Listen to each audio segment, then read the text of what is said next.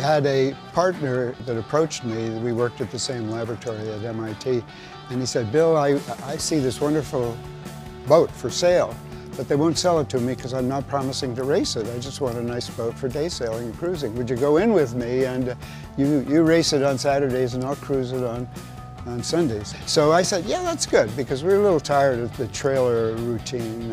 We thought, let's do some local racing.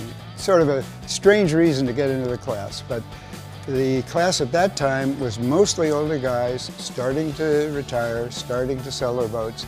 I was the first younger generation to come into the class, and then others saw me in it and they started to join.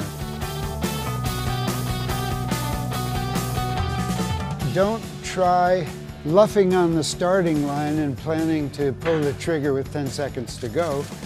These are momentum boats, and it takes a long time to get them going. So you got to work out your time and distance pretty well to have some speed on at the start.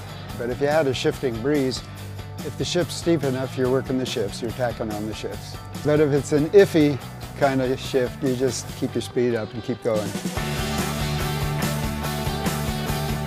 If the breeze is up, go straight for the leeward mark on whichever jibe that is appropriate. But as it gets lighter, you do have to start tacking downwind to get the best velocity made good to leeward. Some had the pole close to the clew of the spinnaker, and some were kiting the spinnaker.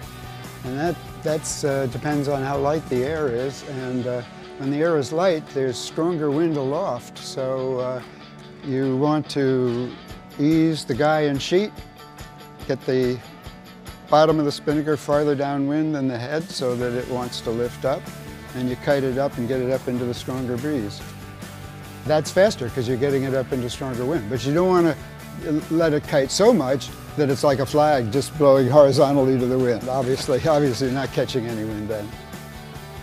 In addition to the fun of the competition and the fun of winning world championships, one of the things I love about the boat is that you can take along one person who's not an experienced racer.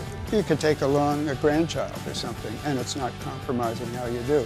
I think that once people get in the class, that's what keeps them in the class. It's a wonderful boat to stay with for a long time.